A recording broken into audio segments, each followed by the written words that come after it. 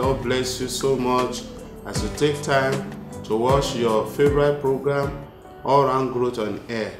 I sure know that as you take steps of obedience to these things you've been listening to, as you pray about them and you adjust your life to them, I know the Lord will bless your life.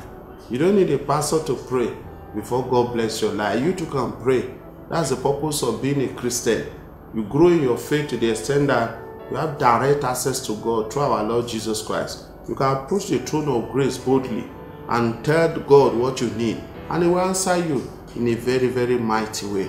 Now, continuing with this program today, I want to start a series again on who is a disciple of Jesus. Who is a disciple of Jesus Christ? I want to be answering that question every week for the next couple of weeks. Who is a disciple of Jesus Christ? Of course, in the Bible, Jesus told his disciples, his very first disciples, the 12 disciples he chose, he said, go into the world and make disciples and teach all men for me and disciple them for me. So discipleship is very important. And there are a lot of people, a lot of believers, a lot of pastors, a lot of church leaders today who have their own disciples also, not necessarily the disciple of Jesus.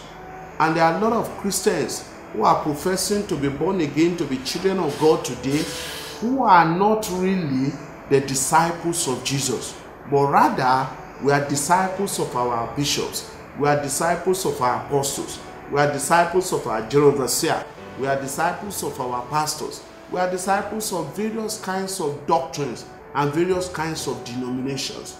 But as a man whom God have called to teach growth and to practice growth, I need to tell you from the scripture, what does it mean to be a disciple of Jesus? Because you can be the disciple of all these people I've mentioned, and yet you are not yet a disciple of Jesus.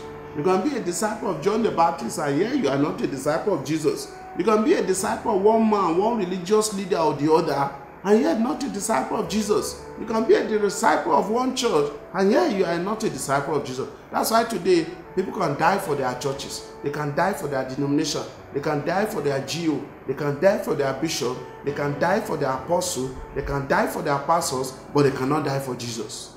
But if you are a disciple of Jesus, you can die for Jesus. So today, let's start looking at systematically who is a disciple of Jesus. Firstly, let's look at a disciple.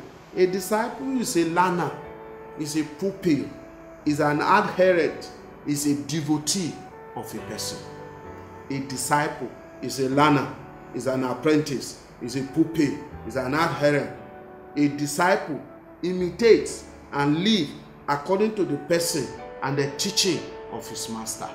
So if you are a disciple of Jesus, you must live according to the teachings of Jesus, you must learn of Jesus, you must follow Jesus, you must imitate Jesus. If you are a disciple of Jesus, you must read the words of Jesus, you must practice the teachings of Jesus, you must follow Jesus very closely. Jesus must be your master in everything.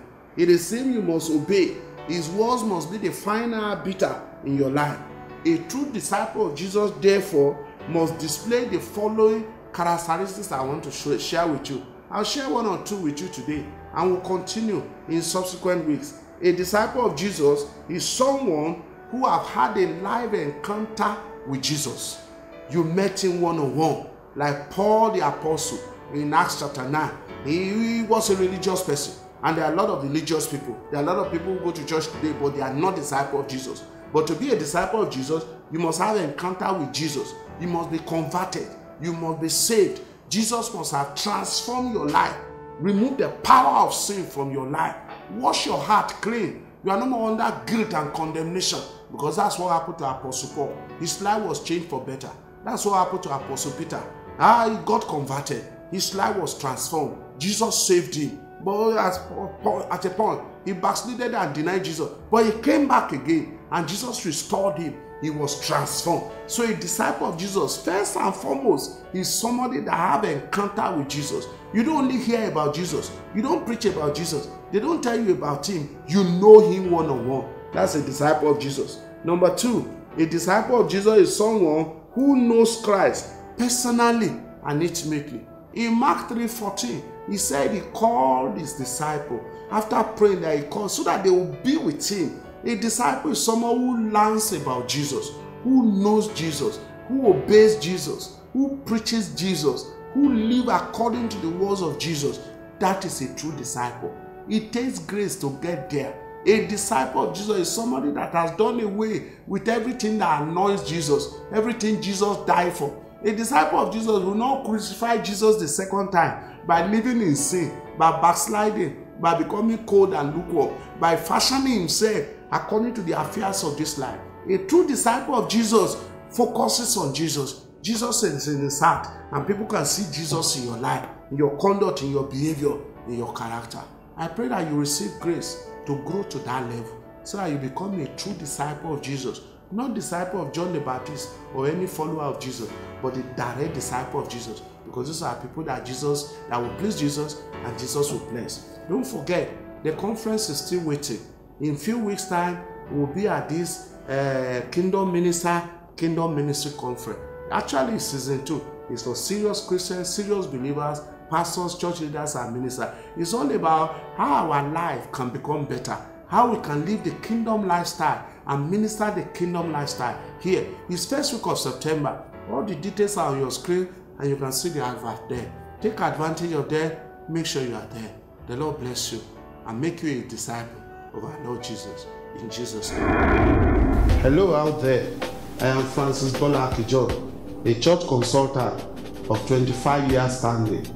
You can invite me to your local churches, to your denomination, to your pastoral conferences for consultation, for consultancy, for seminars, teachings and training on healthy local churches so that our churches can grow across Africa.